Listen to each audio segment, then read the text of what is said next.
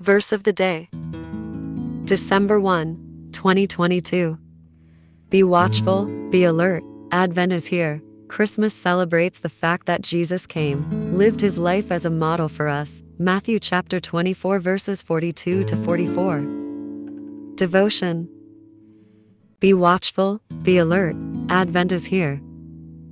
We are given these 4 weeks each year to get ready for the coming of Christ. But what does that mean? For many people, this means checking off a list of presents we need to buy for family and friends. For some, it means going into debt. What does this have to do with preparing for Christ? For thousands of years, the Jewish people have prepared and watched for the Messiah. What were they looking for? Their idea of a Messiah was of a powerful king, and so they missed the signs that pointed to Jesus. We too can miss the signs of the presence of Christ among us. Christmas celebrates the fact that Jesus came, lived his life as a model for us, died for us to save us from the punishment of our sins, and rose from the dead so that we would know of our salvation and the love of God that promises forgiveness and the gift of eternal life. We can best prepare for Christmas by celebrating this reality every day. Advent is a time for us to think about this great gift and ask ourselves how we are preparing to meet him when he comes again. If we put all our energies into shopping, we are missing the mark. Just as we are Easter people,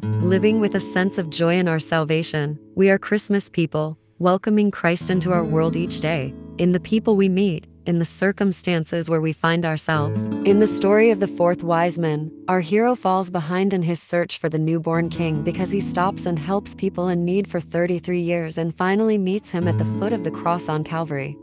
He then realizes that he has met Christ in all the people he helped over those years. This Advent, let's be alert and watchful and recognize the signs that Christ is among us.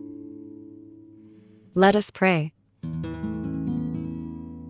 Gracious God, be with us as we begin our preparations to celebrate the birth of your Son, Jesus. Keep our focus on the true meaning of Christmas and be watchful so that we might recognize opportunities to find Christ in the faces of those who suffer from loneliness or depression and reach out to them with compassion and love. Amen.